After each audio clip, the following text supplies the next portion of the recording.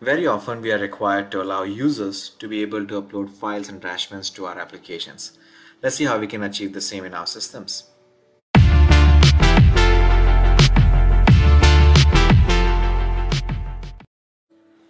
So for this, I have built a reactive web application. What I'm going to do is quickly add an entity called file. As you can guess, I do intend to store this file in my database. However, you're free to upload the file anywhere you like using the necessary plugins on Forge. What is more important here is to have these kind of fields. One will have the file name and the other will have the content. Make sure the data type for the file content is binary.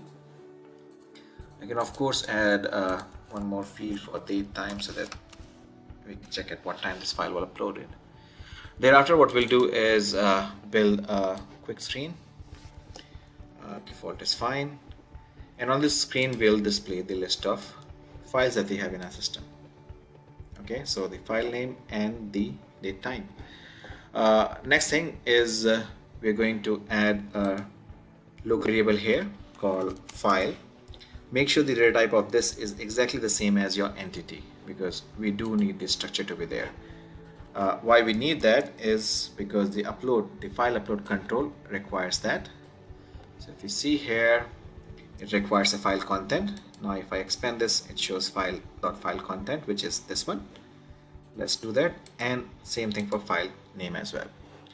What we need thereafter is perhaps a button that says upload.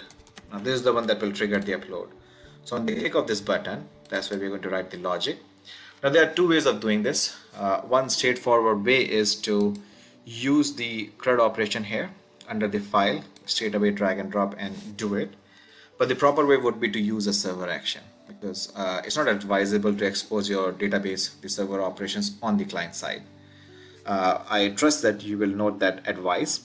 I'll still go ahead and use the server action from the client side. So how to do that is perhaps I can use an assignment operator first to assign that date time in the file, which happens something like this. So the date time is the only variable that I'm assigning dynamically. The rest of the things are coming from the file upload control. And thereafter, what I will do is use the creator update file and the file element from the screen. And the last step is to refresh the data, which is that query. Go ahead. By the way, you will notice here the warning is here. So in case you want to take a look at that recommendation, it's right there at the bottom. Okay, so in case you don't want that warning to be there, drag and drop a server action first, and inside that server action do the file upload. Let me call this function. Okay, now what is left for us to do is perhaps allow people to download as well. So when somebody is clicking on the file name, for example, I can link it to a new client action, which is here, and here we are going to define that allow the user to download, and what they will download is perhaps the content will come from getfiles.current.file.file content, and likewise the name will be from getfiles as well, current and file name. Let's see how it looks. Publish the application using one-click publish, and it's ready. Let's launch it to test it.